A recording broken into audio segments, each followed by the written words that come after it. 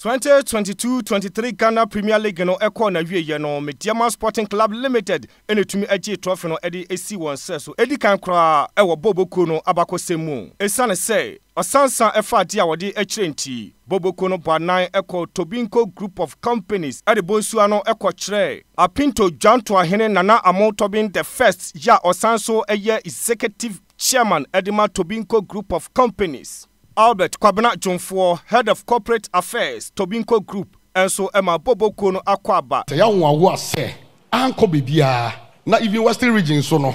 things bebele wo bia ntimi anje na kokoba se Medeama FC a ebesi e wotakwa Apinto asase so ye papa ne unti ye ni enim na toye ne philanthropist work ne university jumedi a odi e wo Ghana ha a ebi ka wasaman ebi ka takwaman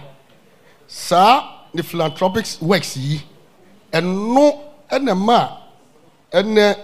Medeama for Moses Bakani ni penny for transit ene your honorable MP minister ehwe mu hu se ye hwe western ye hwe takwa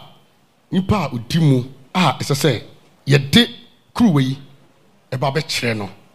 eye Nana Amo Tobinco Yeda team nase captain Yeda Musaka samudi enyonyam hye abre takwa nsuayem mrahye badwani honorable George Mrekuduka enso ekire nani so beye emfe aduanan enson ni a western region yenhunu bibisei eda bra yensaka bibisa no eye 1976 eno the great Hazakes yenhunu sa sei eda nti se wahu se ye ho teye na ne nyina so ewo ho nti ene edikan akomra se bedwam se ne Ghana fo nyina ebehunu se cap na yenuanom ama yaje no ye ni aso na ye ahohoa ti de kire Ghana man nyina efa speaker so eda Ghana fo ase Club President Edema Medeama Boboko no owura Moses Amapaka enso eda Executive Chairman ena afei Tobinco Group adwumayeko no mpanifo nyina ase ewo adefefe ja waye ede ama Medeama Boboko no Jenny ya start bi dada ye bo FA Cup ye winning na ye confederation no ye ba no oye adom oboa ye pa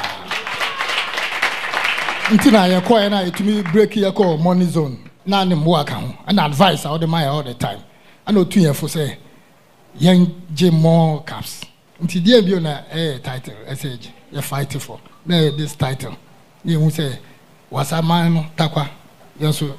ye pe of football me nya nti ye beda nase ne mbo aka sia de boa Medeama Sporting Club say sia team na ba ye omo amodia ono ane dia nti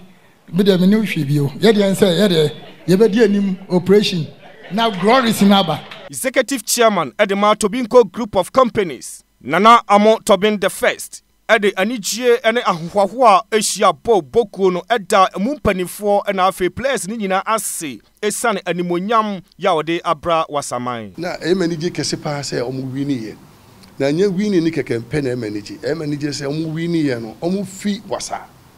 omu fi mikrom ho nti wasa omu fi kran ponti na ma mani age empreso